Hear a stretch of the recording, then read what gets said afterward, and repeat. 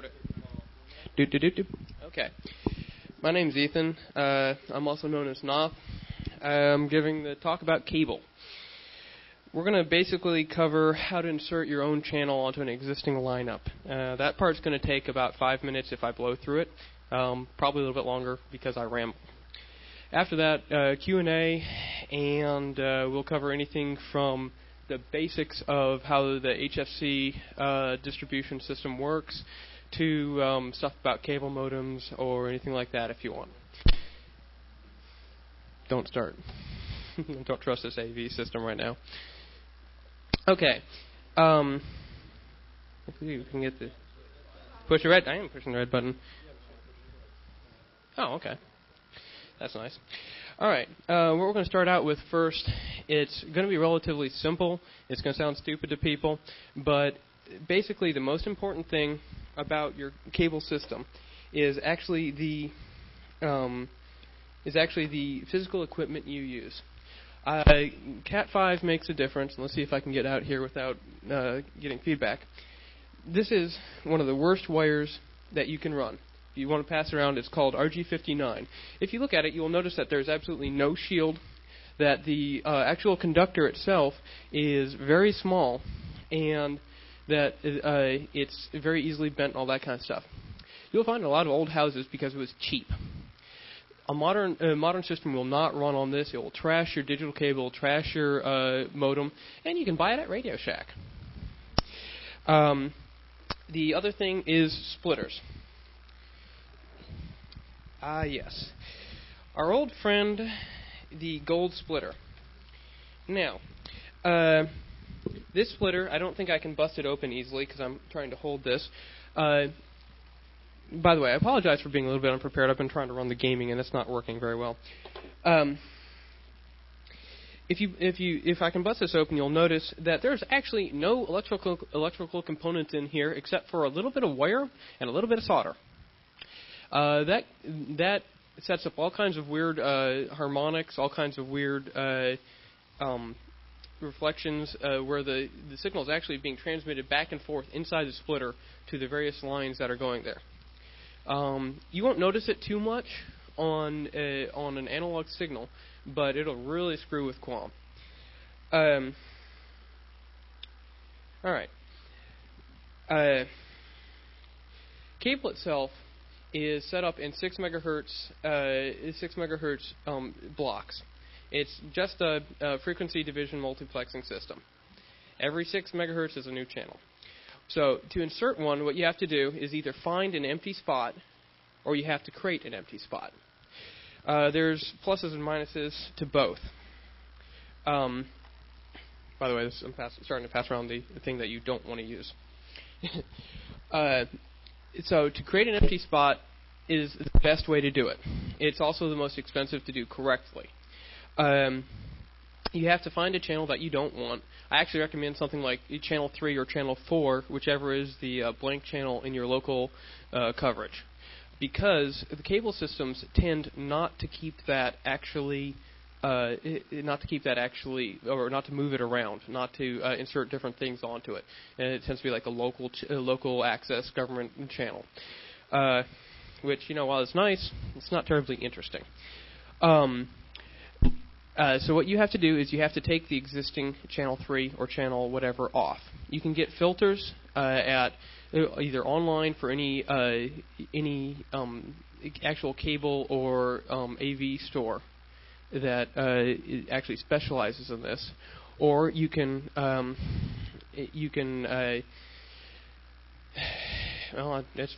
might be able to get it at some of the local shops. I don't know. You need what's called a notch filter.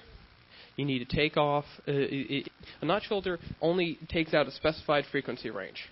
Most of it actually, most filters you get or most filters you see are for the cable company, and they'll actually knock off a wider range of channels.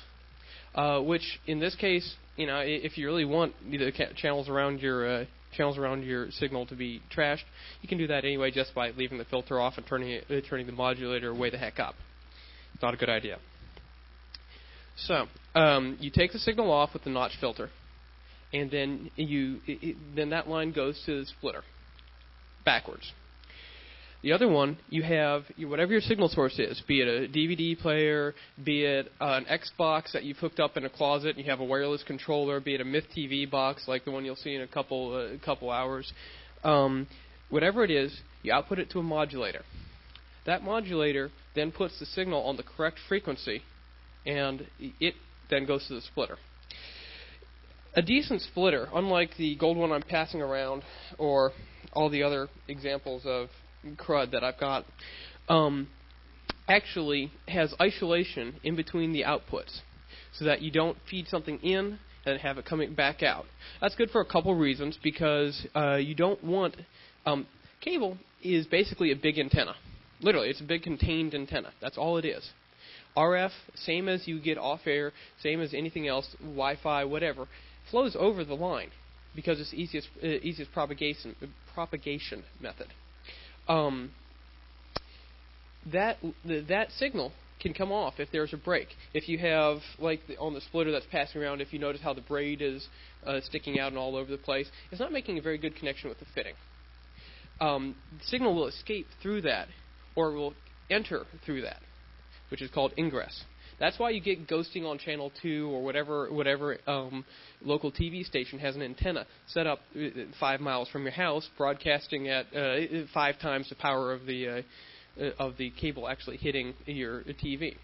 It enters, and you get just a timing difference because it's just triangulation. There's 2 legs to go over for the cable, and there's 1 leg to go for the TV. So you don't want anything like that flowing backwards across the network, because not only will it mess up your TV, but it'll feed back, and you can actually trash any number of services along your entire node. In fact, if you do it bad enough, they'll cut you off until it's fixed. So a good splitter has isolation in between the outputs. However, you need a path back to the input so that your services like cable modem, video on demand, all those things will work, because they actually transmit back along the cable line below channel 2. So, what's called the reverse path. But when you have... sorry, I tend to ramble. When you have your modulator sending your signal out, you have your notched signal coming in from the cable. It's joined just a 2-way splitter, or if you have multiple insertions, you can use a 3-way or anything else like that. And it goes out and then is distributed across your house. The problem is that it's very likely that the modulator is not putting out anywhere close to the same amount of signal that's coming in on your house. So you actually have to adjust the signal level either on the modulator or on the house feed. If you don't have a signal meter, it gets more interesting, but you can still do it. The reason is cable channels that are adjacent to each other, if they do not have a basically even level signal-wise, you will get harmonic distortions on the adjacent channels. They can show up in different ways, but usually they show up as black bars, or weird sort of a moire pattern in whatever's on the actual feed on that other channel. So if you look at your modulated channel, and unfortunately, like the one in the hotel, if you look at it, you can still see a little bit of channel 17 coming through. If you notice that kind of distortion, you have to amplify or equalize that signal. That one's lower than the rest. So you can either do that by sticking an amplifier on the actual line itself, and then feeding your network, or you can knock down the input signal by using a splitter or a pad. Every splitter actually loses about 3.5 dB. And depending on the frequency range, there's about 0.3, 0.4 dB of wiggle between the low end and your high end. You'll lose more on your high end, just as you lose more on your high end going across cable. We'll cover that later if we actually get to like system design and that kind of stuff. So what you have to do is if you notice a problem on your modulated channel, I would actually recommend, unless you have a lot of TVs and you have a lot of like dig boxes or things like that, that you knock down your input signal. You can do that again with the splitter. Just run a splitter and terminate it so that you don't have an empty port. That's another spot for ingress, that kind of stuff. You probably won't notice it, but it's just good practice to do so. So run it through a two-way, three-way to lose signal. While we're on that then you check it out again, see if you've noticed that distortion still. If you notice it on the adjacent channels to your modulated channel, all you have to do is knock down the modulated channel. If you get a good modulator, you can actually do that just by turning a screw in the modulator, which is really handy because you don't need to go through weird splitter configurations and all kinds of junk like that. They range. The one in the hotel will probably run you about $200 for the modulator. A great notch filter like the ones they use in the hotel will probably run you about $150, $200. You can get them a lot cheaper than that, and they'll do the job. You got to understand that the modulator that they're putting out here puts out about 50 dB. The signal that's actually hitting your back of your TV is at 0 dB. That's good. That's a good segue. Cable signal is actually measured in decibel millivolts. Decibel millivolts, just like all dB, is logarithmic scale. Every dB you go up actually adds about 3 times the signal, which is why you don't want too much signal hitting the back of your TV. There's actual voltage on that line when you get it up high enough. You can fry your tuner. If you plus the fact you can overdrive it and you start seeing noise, which is actually what's happening on this hotel. If you notice channels are really sort of fuzzy, not all that is just bad wiring. A lot of it is the fact that the signal is too hot, and you get what's called string noise because it's distortions that look like this across the thing, across the line. If your signal is too hot, you will do that. You will also knock your cable modem offline. You will render your digital channels unwatchable, and a number of other things.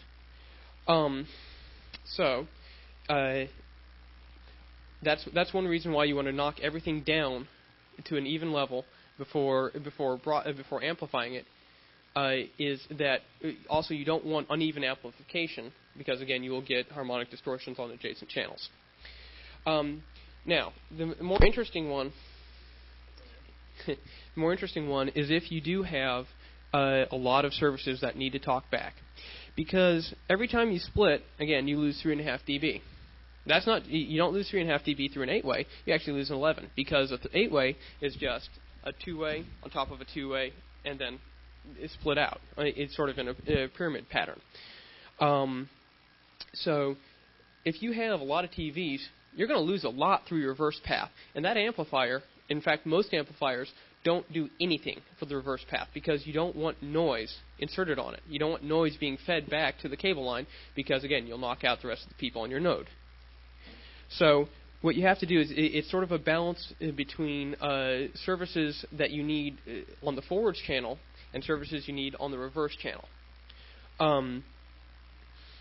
So if you have a lot of services that require a reverse path, that are not just straight-up TVs hooked to cable and standard tuning, what you can do is you can run simply the you can amplify your modulated signal if it's weak at the place where right after the modulator, and that will bring your signal up, and you can adjust it at that point so that it's even with the rest of the signal coming in, and then you can distribute it, and your reverse path is fine.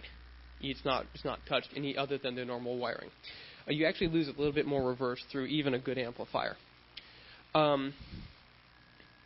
So once that's done, all your TVs should work just fine. You should see a good picture.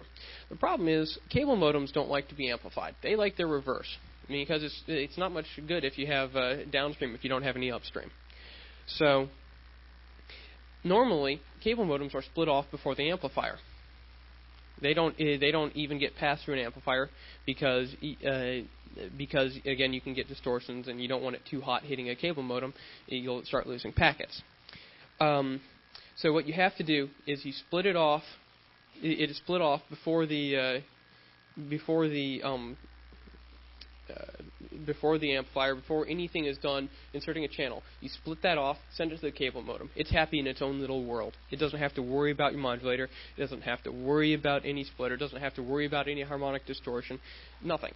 So you split that off first, and then you run and do the same kind of configuration. You notch your channel off, go through the splitter, have your modulator sent up, and have it balanced. By a modulator?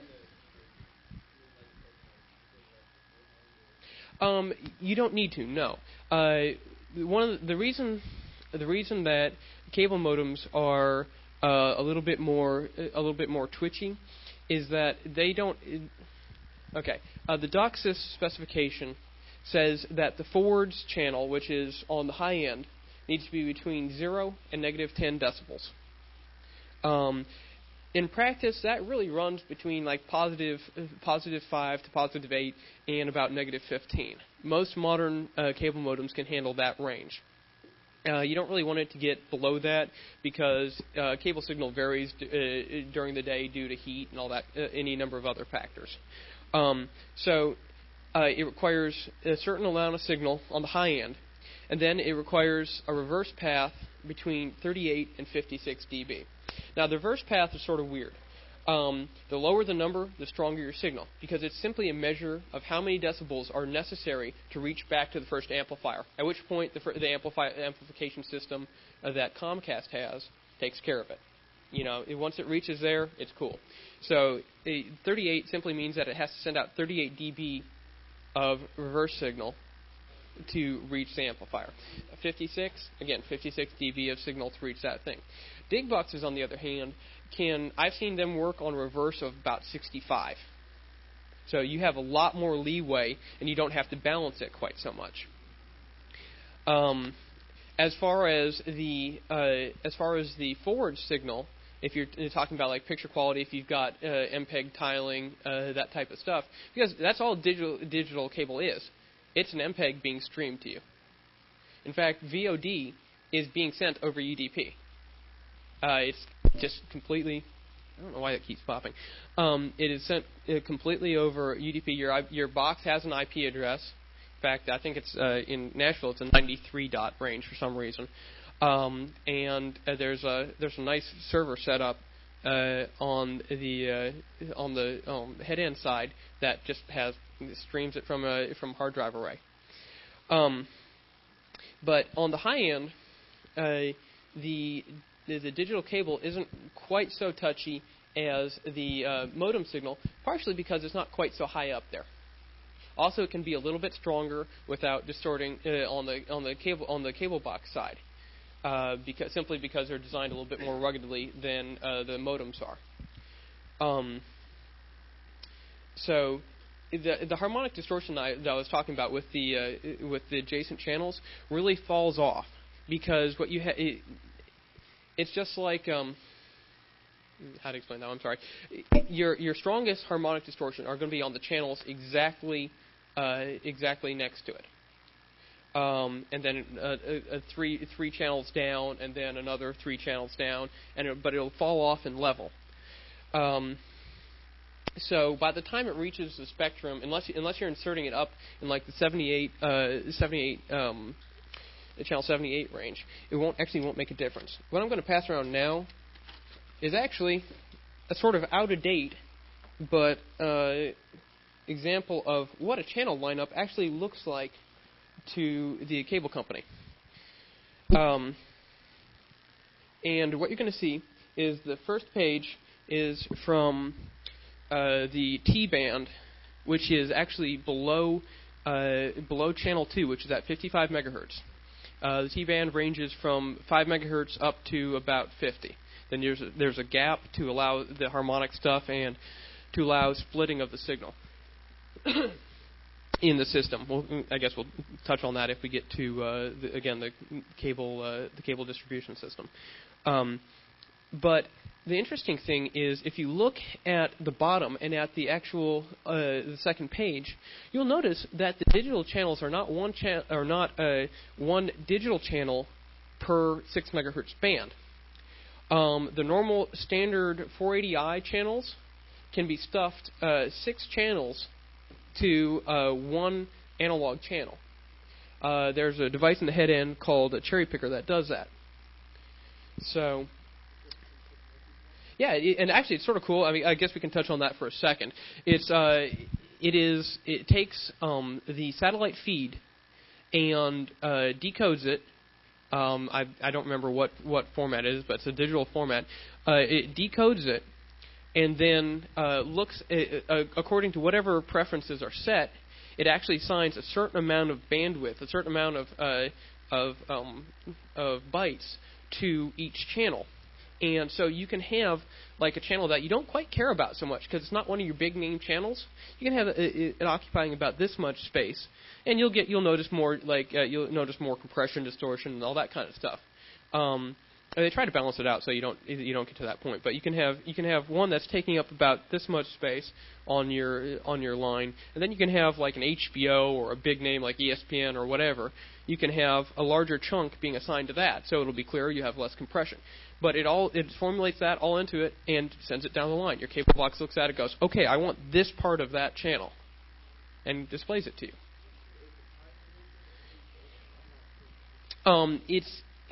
It's both. As weird as it sounds, you got to remember, cable itself is a frequency division multiplexing system. The stuff that's coming at you in that 6 megahertz band is not really time multiplex. It's all sent in one packet, or in one chunk of information, one clock cycle. All of that information is sent each time. You have to understand. Let's touch on the digital channels for a second. Digital channels are sent in QAM. QAM is quadrature amplitude modulation. It's got two different types of modulation going on at the same time. The first is quadrature. There are two different 90-degree carriers that are going on that indicate they're 90 degrees opposite of each other on the waveform. What happens is the cable box or whatever's reading it follows the phase shifts. So it's not just a standard analog, you go up and down kind of thing, but it actually follows the phase shifts where this is a 90-degree shift, this is a 180-degree shift, whatever, and that generates, because you have two of them, and you have that means you have two shifts that you can follow. That means you have 2 bytes sent on each clock cycle from that. After that, you have however much amplitude modulation you want to put into it. The more modulation you put in, the higher the number. Means the more bytes you can send per clock cycle. However, it also means that the more vulnerable your signal is, because the less space in between each divider is. So any noise will make that number jump, and you'll break up, and you'll get tiling because it trashes the actual information sent to you. But right now, Comcast is in the process in Nashville of shifting everything to 256 QAM. That means you can send 256 bits of information per clock cycle. I don't remember the exact clock cycle. I think it's a 60 hertz clock, but could be wrong.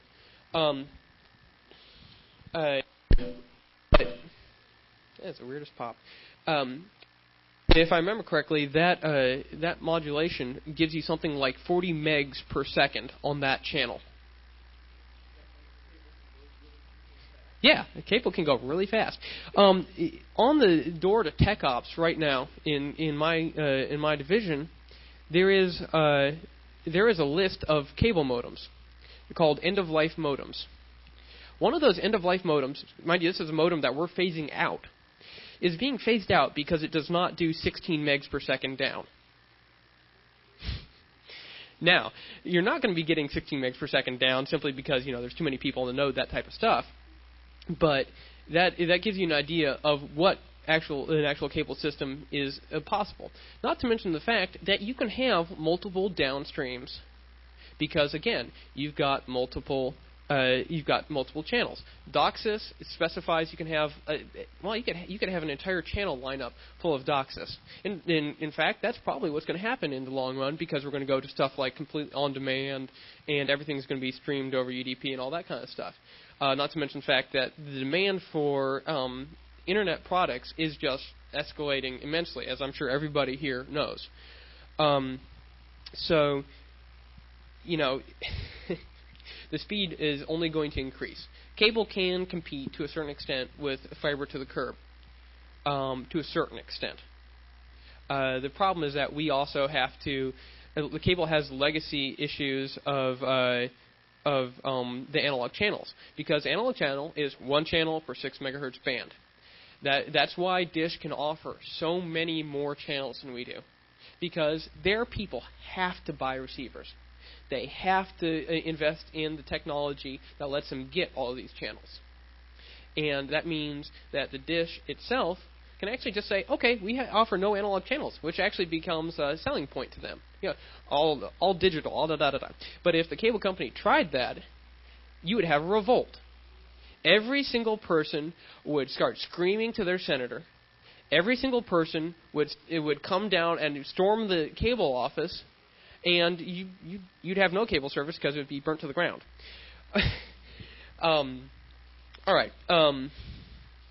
But because we have to deal with the analog channel, that takes up over half of our channel range, and that's over half of the bandwidth that we can assign.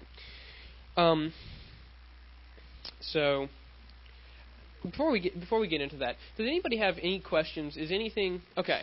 What regarding the actual channel modulation? Okay.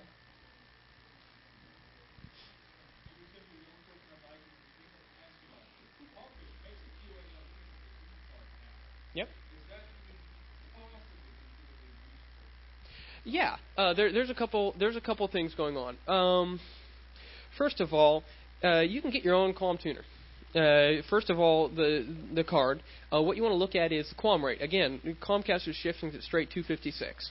Right now, there's some 64 still left, but what they're doing is they're starting on the channels that are least likely to get distorted or to have system issues or anything like that. They're starting with those. They move that to 256. They fix the issues that are caused by those. They wait a while for that to sort of settle out. They shift the next block to 256. And so, it's a little bit more delayed rollout, and you don't have everybody going, oh my God, my digital cable doesn't work. So you need to look at the QAM rating it's capable of. The other issue is that a lot of the digital cable channels right now are encrypted.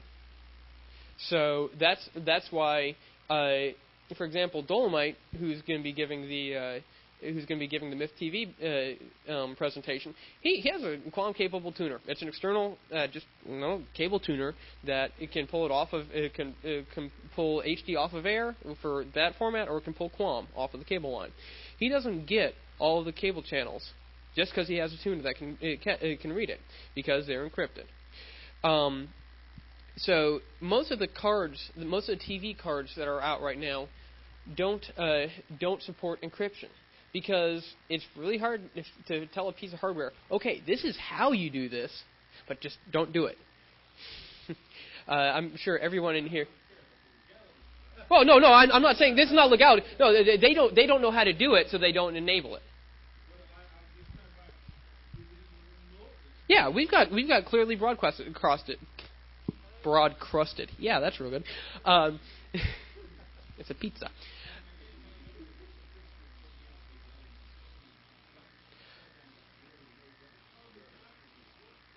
The problem is getting the hardware to understand it. The problem is getting the hardware to understand it. If you can get it to pass you the information, regardless of whether it understands it, you might be able to get it. But most of it, I don't know. I haven't had the chance to mess with it.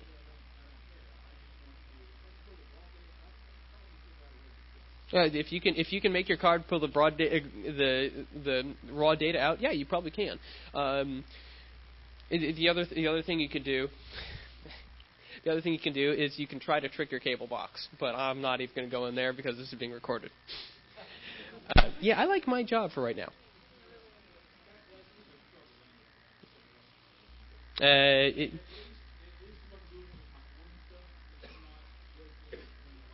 okay.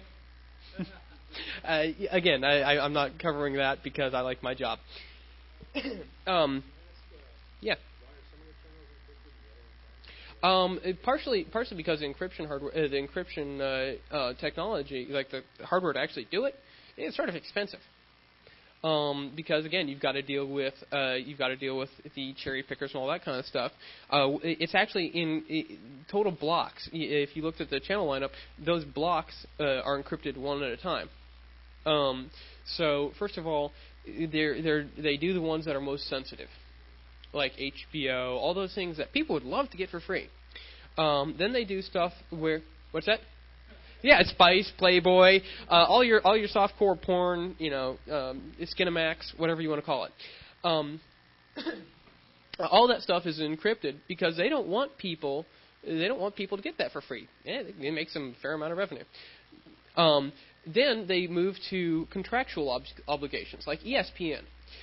If you want to complain about your cable rate, yes, the cable companies make money. Yes, they do. Comcast is actually the only cable company that is not operating at a daily loss. It's actually sort of funny. Most cable companies operate in the red. The reason Comcast is in the red is because we bought AT&T. The third largest bought the biggest cable company out there, and assumed all of its debt.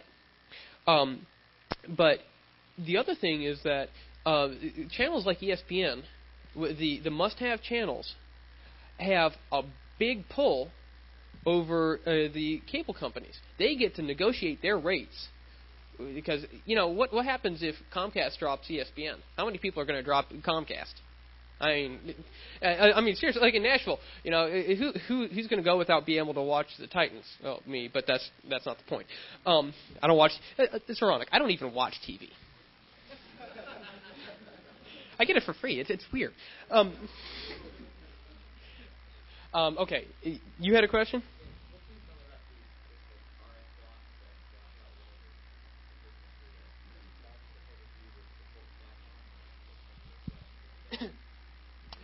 Okay, yeah. Let's talk about that. All that spam. Look, we've got a digital cable filter. Really? I'd like to see that. You got to remember, this is something that requires a tuner to actually decode. There's no such thing as a digital cable filter. You can knock it off there, but you can't do it. You're talking about the frequency blocks. That's your reverse path. Okay, if you don't want to be able to order a pay-per-view, cool. You can block that off all you want. But the way that the pay-per-view system works is you go, I want this, and it gives it to you. If you're talking about the scrambled analog channels, what you need, there's two ways that can be handled. The most used is an active scrambling. You have to have the matching key that's in your cable box. Again, you have to have authorization to do it, or you have to trick it into it. But again, not covering it. The other way is that they can actually just take out the carrier and just have the raw modulation on there, and then the cable box itself inserts it gathers the carrier from the channels around it, and then then takes that carrier for that channel, and at which point you have the data back. That's what Comcast uses, or in this area, which is why if you try to tune to one of those channels, you get it all scrambled because it just doesn't have you can see parts of it. You can see that there's data there, but you don't see. You can't watch it because the TV just cannot lock onto it. You can get around that. You can, if you want to insert your own modulation on it, cool. But at that point, why don't you just order the pay-per-view? That's what they work on. All these things can be broken. Okay. All these things can be broken. There are ways. There are simple lock. It's like WEP. If you're war driving, yes, you can break WEP really easily. But look, you've got another one that's open over there. It's to keep the majority of people off, because the majority of people aren't really worried about spending the money on breaking it.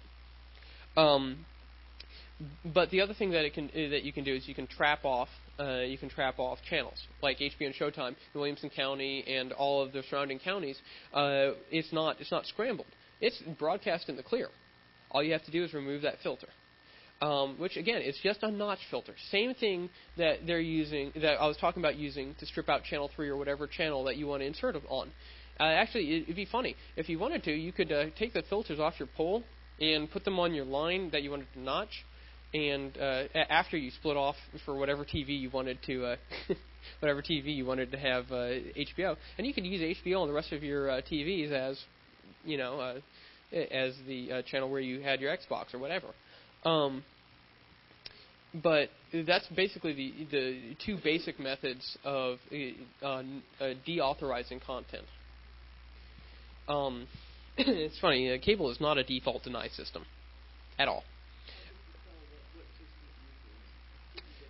Yeah, you can very easy. Tune to that channel. Do you see scramble or do you see snow? That's basically it. Speaking of snow and speaking of looking at channels, there are a couple blank channels sometimes in cable lineups. When you get up into the 70s and 80s, it looks like a lot of snow, doesn't it? Most of the time, or when it's not scrambled. Well, the problem is that most of those are actually the digital channels. So if you stick your channel on top of that, even if you think it's empty, first you're going to lose your digital channel. You'll probably have the channel you modulated on top because analog requires requires a much stronger signal. Digital actually is 10 dB below most analog carriers. So you're going to have your channel you modulated, but you can lose HBO or Speed Network or whatever else you modulated on top of. So that's why you really sort of want to go to notching a channel. And I recommend, again, 3 or something, because cable companies move their lineups all the time to whatever is the most advantageous to them. So if you spent all this money, get notch filter and all this kind of stuff, the next day they change their lineup on you. Yeah. Okay. Any other questions about the modulation stuff itself? Like.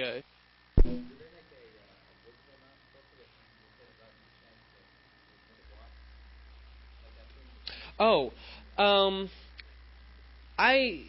don't know, quite honestly. I sort of doubt it, because that would be a really high-end filter, and most of those are actually almost the size of the projector. And they have multiple filters involved, and they each take off a little section of the signal. So to be able to do that and to be able to change it, I sort of doubt. It's possible. I haven't looked.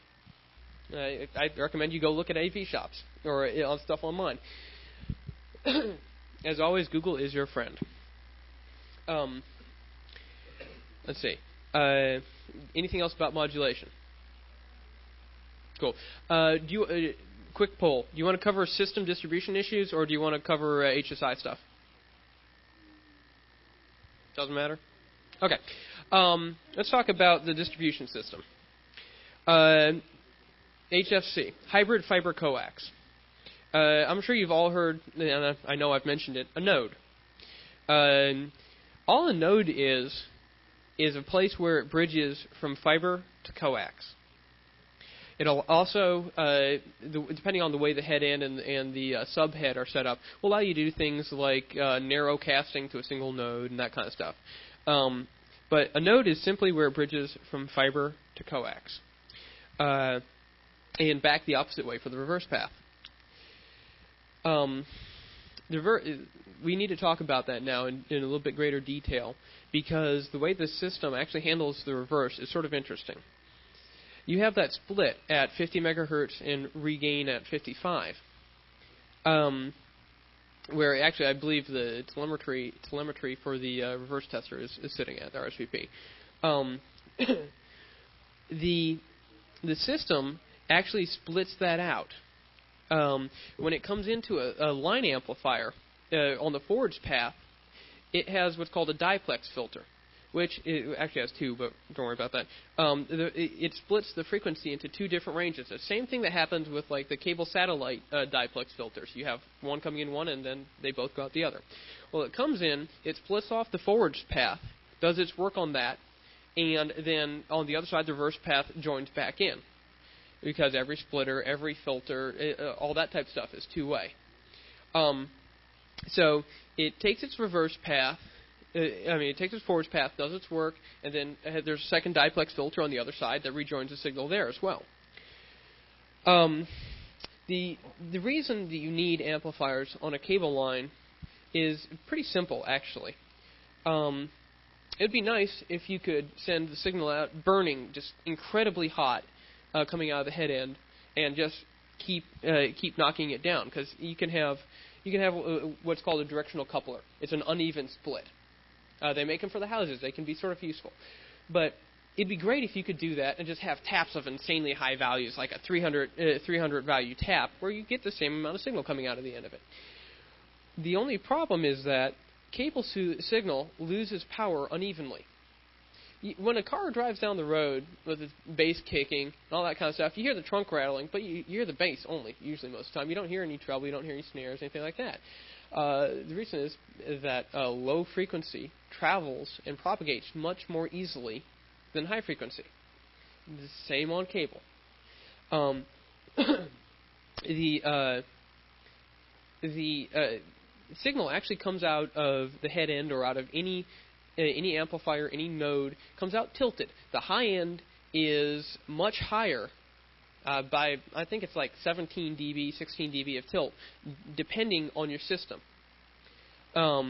Because not only does it lose signal going across the system, but it loses even more going across the line coming to your house. One of the reasons that cable, the 59 that I passed around earlier, is so bad is that its attenuation factor, the loss in between the high end and the low end, is so much higher that by the time if you had 59 from tap to TV, you'd lose so much of your high end that it's worthless.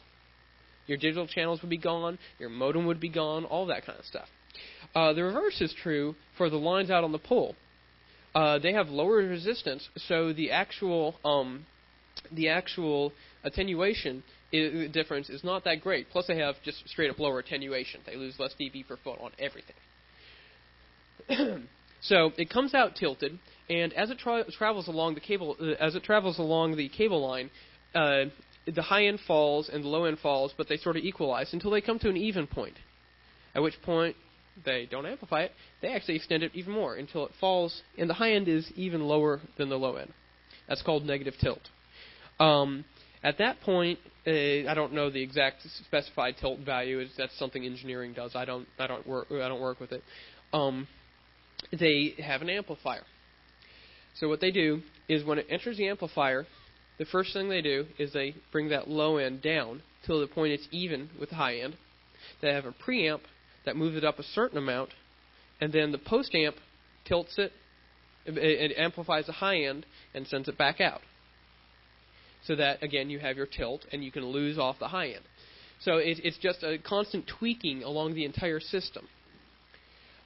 This is one of the reasons that fiber is so great. This is why fiber is awesome. You can send so much stuff around it. You can use high frequencies, all that kind of stuff, because it has virtually no attenuation compared to coax. It's expensive. It's expensive. You know all those companies that were running fiber all over the place, and yes, we're going to have it all over.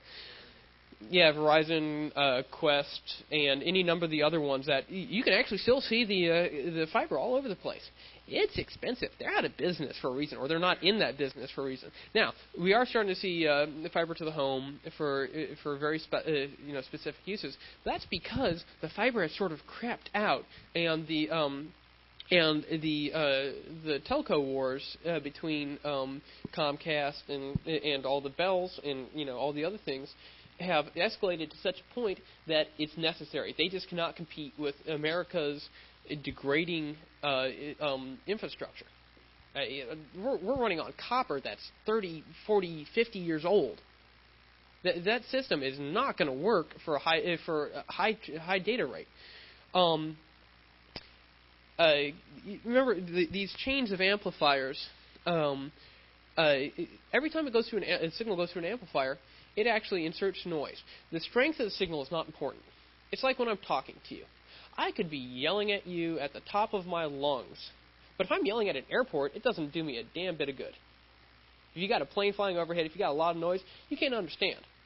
Same thing with cable signal. The relative strength is more important. The signal to noise ratio is more important than the actual signal level.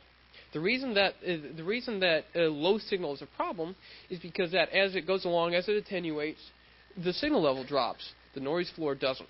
The noise floor is a random electronic movement, and random electron movement, and random electromagnetic noise generated in the amplifiers, all kinds of other things. That does not go away because it's part of the actual signal. It's added together. It's not two separate things. It's added together, and every time you go through an amplifier, it inserts more noise and it changes the signal even more. This is why cable used to look like total crap. Because right now, with the HFC system, we usually don't go more than 6 amps deep, be they bridge amplifiers with multiple outputs, or whether they're line extenders with a single in, single out. We don't go more than 6 deep, unless there's a problem and we're just sort of stringing along until we can do a rebuild. In the old days, they used to have chains of amplifiers about 70 long. So by the time you were at that last one before it hit, yeah, your cable looked pretty much like snow. You also, of course, had amplifier cascades that you'd have an outage at the top of the chain, and everybody would be out all the way down the chain.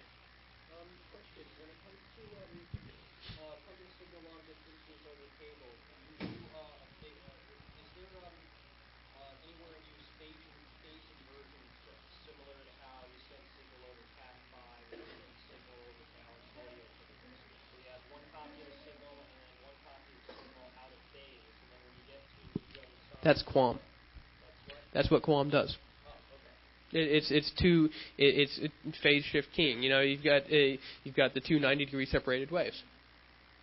So yes, you can do that with analog signal. It's not done because we don't understand the tuner. The tuners don't understand it. But you can theoretically do it. But there's no point at this point because we're moving to something like that purely for the signal distribution itself, not for signal integrity. I'd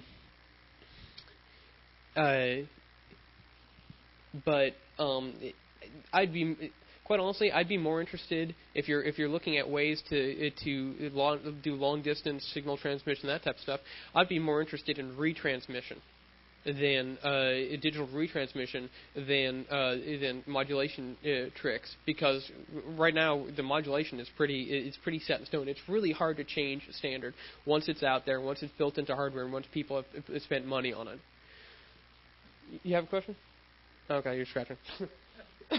Okay, but yeah, better than modulation tricks, although they're nice and they do awesome things. I mean, QAM is great. I mean, it's awesome. If you're looking at the channel lineup, the last one of those is the music channels.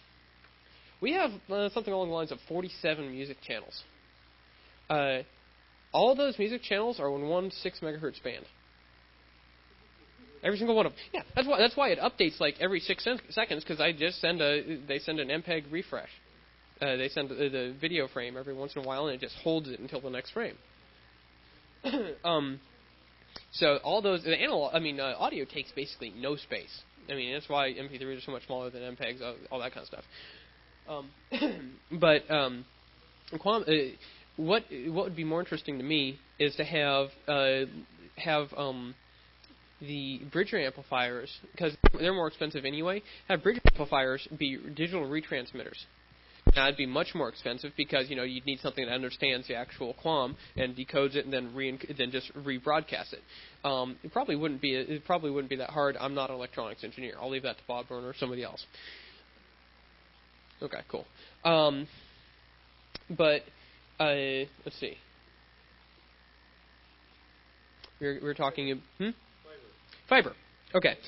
The reason fiber is awesome is because you can use frequency ranges that you can't even touch in coax, because the attenuation is simply so high that you'd have to have an amplifier every 100 feet.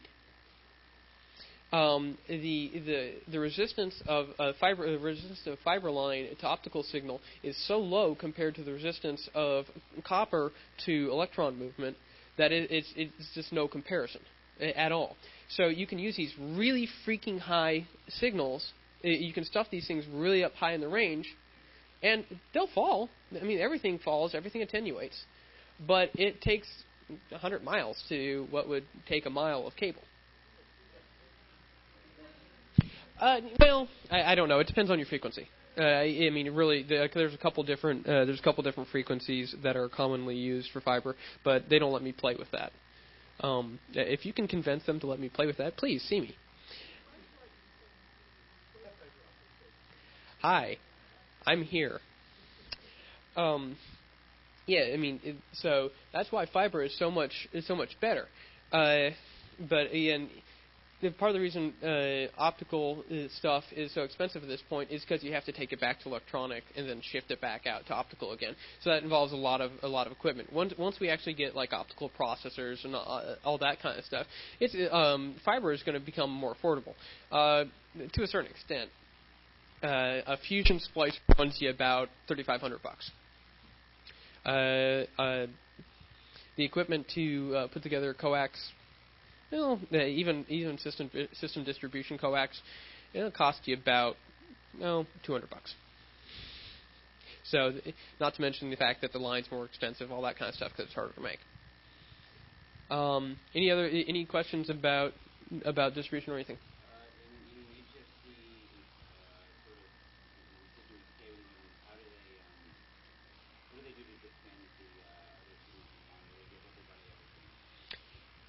They do nothing.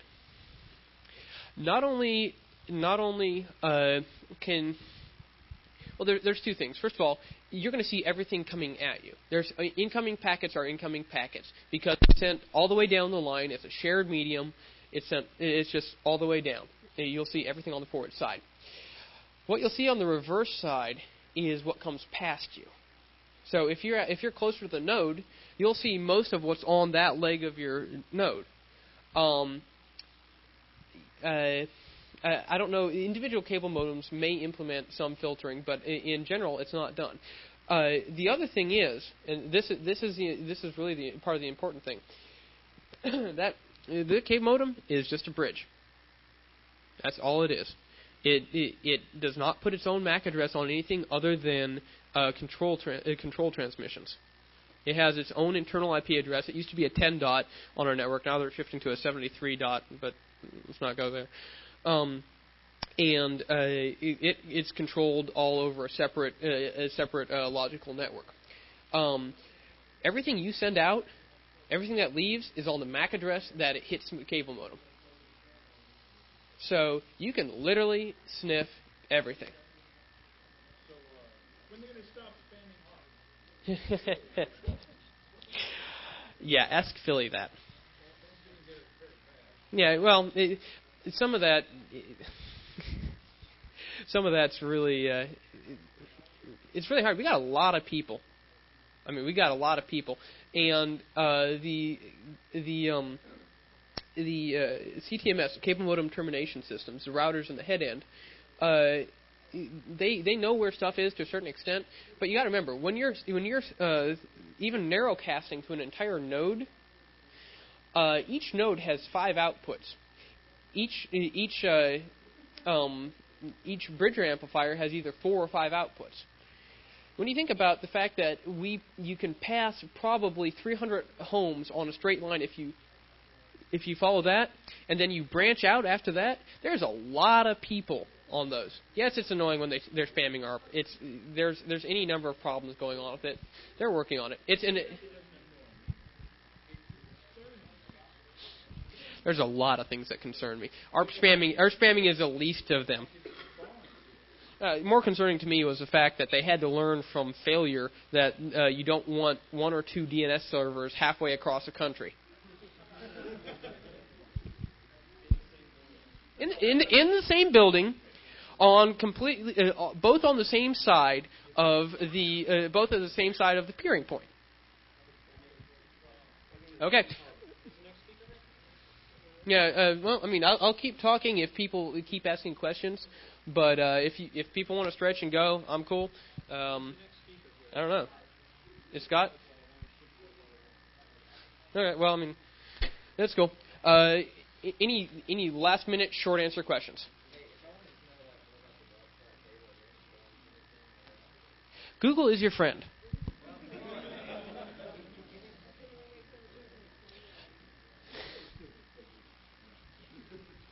Okay. Yeah. IRC is your friend. I try not to touch too much on the dark side of cable, even online, simply because that gets you fired. So, yeah, I mean, if you have any other questions you want me to talk to my, I'm reaching the extent of my knowledge about distribution system, but I mean, I can always speculate to you about certain things.